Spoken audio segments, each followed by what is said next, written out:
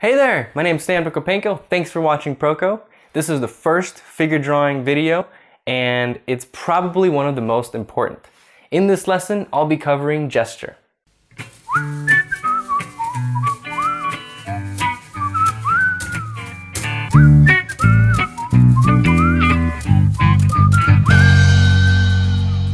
What the butt munch is gesture anyway?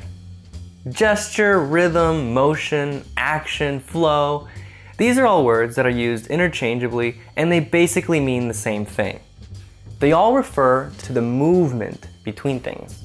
It's not the contours or the forms or the tones, it's the movement that connects the contours, forms, and tones. For example, if you have 3 balls, the gesture here would be a C-curve that describes the relationship of these balls.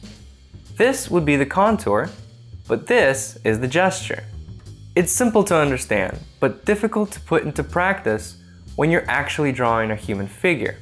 We're so tempted to draw the details of the anatomy and all the little bumps of the contour because we think the details will make our drawing look better. But the reality is, the detail is nothing without the gesture. You might accidentally get some gesture while you're copying the contours, but I don't like to rely on accidents. A better approach would be to practice finding the gesture of the figure so many times that it becomes second nature. Quick sketch is a common exercise in art school that involves drawing the model from life within a few minutes.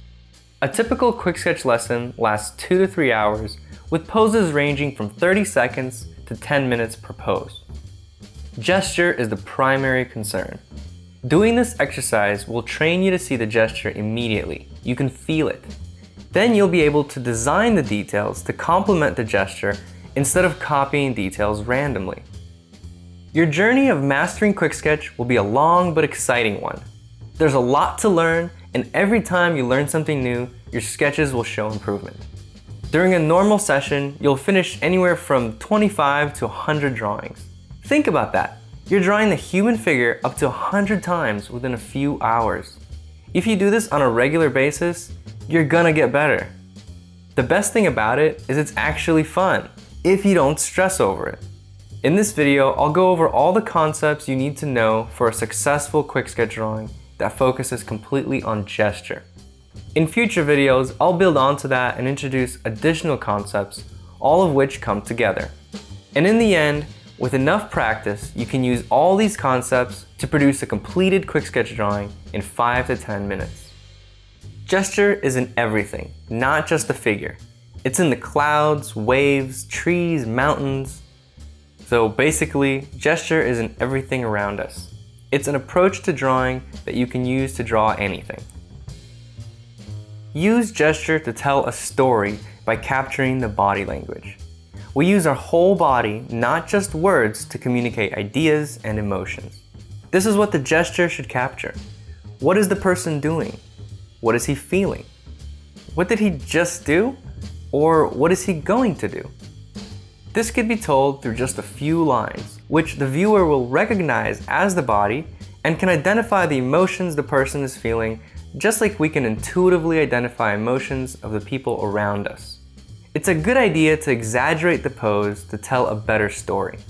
As you become more skilled in exaggerating, you'll also improve in capturing the subtleties. You're probably thinking, Stan, is this another April Fool's joke? Are you drawing another stick figure? No, don't think of it as a stick figure, because that could make your drawing stiff. They're not sticks. They're not straight lines. They're action lines. Observe the pose and analyze the movement. It's more about how it feels rather than how it looks. Later, we will add more structure to these drawings to make the figures feel more solid and real. So for those of you that don't find this inspiring and are thinking, I don't want my people to look like spaghetti, remember that this is not meant to be as a finished drawing. It's an exercise to practice a concept. You're training your mind to see rhythm in everything you draw. You're training your mind to consider more than just the contours when you're drawing shape. It's an important concept that needs to be intuitive. In all these drawings that you're seeing now, the element of gesture was applied to the anatomy to make the figure dynamic. Let's go over some important concepts to remember while practicing your gesture drawings. the longest axis. When you look at a form and try to find the gesture, look at its longest axis. Going down the length of the torso, down the length of the leg, down the length of the arm. It's in the longest axis of each form where you'll find the fluid motion from one form to the next. CSI. To eliminate unnecessary information and to capture that gesture, the lines you use should be simple. Don't use anything more complicated than a C-curve, S-curve, or straight. You can use combinations of these curves as you move down the figure, but attempt to do it in as few lines as possible using the simplest lines, C, S, or I. Line of action. The line of action would be a C-curve, showing the major flow from the torso to the legs. But this doesn't tell the whole story, so this pose would need to be broken up into more. I think this sharp turn in the hips is important, so describing it with a soft curve isn't right. In this case, I would use a combination of a C-curve for the torso and S-curves for the legs. Relaxed and tense curves. The bendiness of the curve you use changes how the gesture feels. A longer, fluid curve feels relaxed and moves the eye quickly through that flow. As you start to bend that curve more, you show more energy and more tension in the gesture. Eventually, when it's bent far enough, you can use a zigzag. A zigzag indicates tension, sharp corners, very sudden changes in the movement. Nature presents this very well with water. When the water is calm, the waves flow in an S-curve rhythm.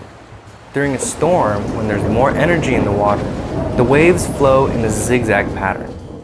So when you want to create tension, think zigzag. When you want to show something is relaxed, use a flowing curve. If you like this video, share the wealth. Tell your friends. Post it on your favorite social network. And click this button here to subscribe to the Proco newsletter if you want to be updated about new videos. Bye-bye! The other